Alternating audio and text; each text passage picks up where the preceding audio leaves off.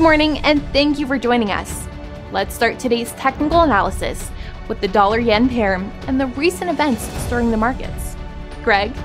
The dollar-yen pair has traded sideways in the last session. The stochastic RSI is diminishing into the positive zone. The sterling-dollar pair has gained 0.6% in the last session. The highs-lows indicator has moved sharply into the positive zone. The price of gold has lost 0.3% in the last session. The CCI has moved sharply into the positive area.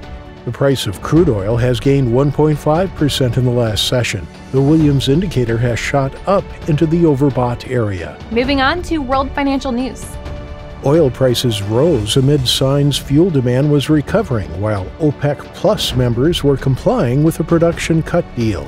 USD, crude oil, and the euro may all be at the mercy of political risks this week from Powell's testimonies and an EU summit.